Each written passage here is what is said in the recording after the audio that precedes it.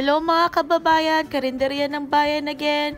Gagawa po tayo ng pinakamasarap na dessert na alam kong gawin. At ito po ang mga ingredients na kailangan natin. Unang ingredients na kailangan natin is whipped cream. Pag sa Pilipinas ka, pwede ang Nestle cream. Susunod, graham crackers, 350 grams. Kailangan din natin ng 796 ml na sliced peaches. 25 grams na crushed graham crackers. Half cup ng condensed milk, pero depende po sa inyo kung gusto niyo matamis, pwede niyo pa pong dagdagan. At kailangan din po natin ng half cup na evaporated milk. Ayan po mga kababayan, kung gusto niyo po isulat ang mga ingredients, go ahead. Pwede nyo po i-pause, tapos isulat sa papel, okay? Tingnan nyo pong mabuti ang mga ingredients, wag po tayo makalimot. Okay, ayan na po tayo mga kababayan. Unahin nyo po ihalo yung condensed milk sa whipped cream. Depende po sa inyo kung gusto nyo po ng mas matamis, dagdagan nyo na lang po ng kaunti. Pero mas maganda ho, simulan nyo ng onting-onting lagay ng condensed milk, tapos ihaluin nyo po ng haluin siya. Tapos hanggang sa nahalo nyo na mabuti, tikman nyo. Tapos pag feeling nyo, kailangan nyo pa ng onting tamis, dagdagan nyo na lang po. Yun ang style. Huwag nyo pong bibiglain ng lagay. Kung hindi, diabetes ang abot. Tsaka hindi rin naman maganda na sobrang tamis din kasi matamis na yung biskwit. So kung lahat matamis, parang lasang asukal na yung dessert. Po, simulan po natin siya ngayon. Yung graham crackers po, isasawsaw nyo po siya sa evaporated milk. Both sides po. Tapos ilalagay nyo po siya sa napili nyong container. Kaya po natin ginagawa to is para maging siya, malambot or maging makunat. Kasi kapag hindi nyo po ilalagay isasawsaw sa evap, ang tigas ng crackers kapag trinay nyo na siyang slice after nyo na refrigerate. Tapos ilagay nyo, ito na nga po, ilagay nyo na yung whipped cream na minix natin kanina with condensed milk. Ayan. Tapos try nyo lang pong pantayin para maganda. Para even din naman po. So, pag in-slice nyo, pantay naman na may feelings, diba? Ayan. Try nyo lang po siya ipantay. Dahan-dahan lang po siya kasi nakikita nyo naman po sa video, umaangat yung mga crackers. Sumasama. Ayan. Papantayin nyo lang po ng mabuti. Ng maayos. After po nyan, i-ready nyo po yung peaches sa side.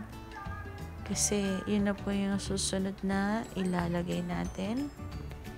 Ayan. Kung marami po kayong sliced peaches, ayan, gawin po natin na 6 peaches kada row.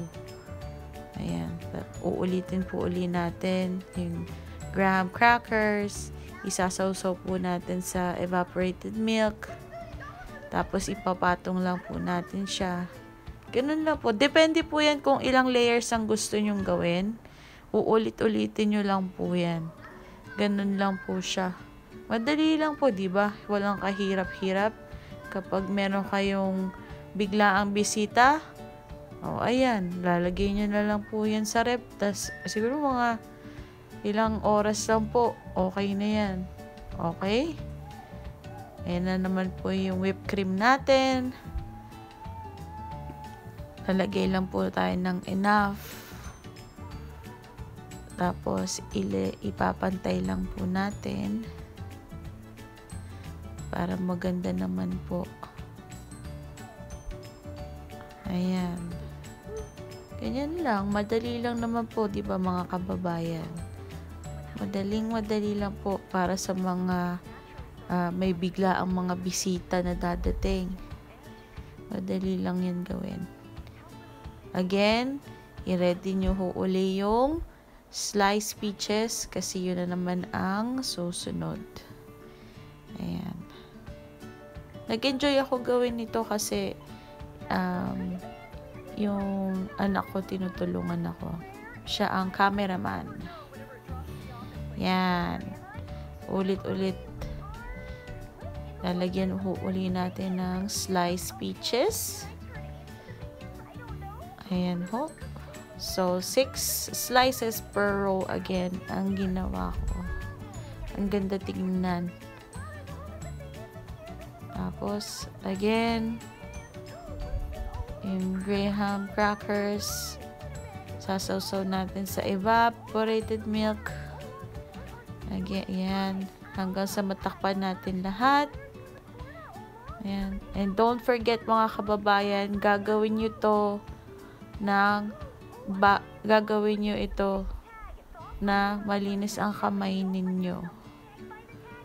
Ayan. Yung whipped cream uli.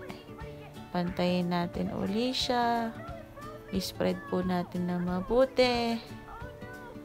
Ayan. Tinatry ko yung pantayin. Ayan. Again, i-ready nyo uli yung peaches on the side. Kasi yun na yung kailangan. Yan. Paulit-ulit lang naman. Depende ho kung ano, kung ilang layers ang gusto nyong gawin. Ayan. Madali lang ho, diba? Tsaka at least, hindi na po tayo magbe-bake. Ilalagay nyo lang po to sa ref. Tapos ilang oras lang, tapos na. Wala kang kahirap-hirap. Ayun na naman. Ang peaches. Ito na yata ang last. Ayan. Yes, yan na ang last. Kasi halos nasa tuktok na siya. Tapos, kunin nyo lang yung dinurog na graham crackers.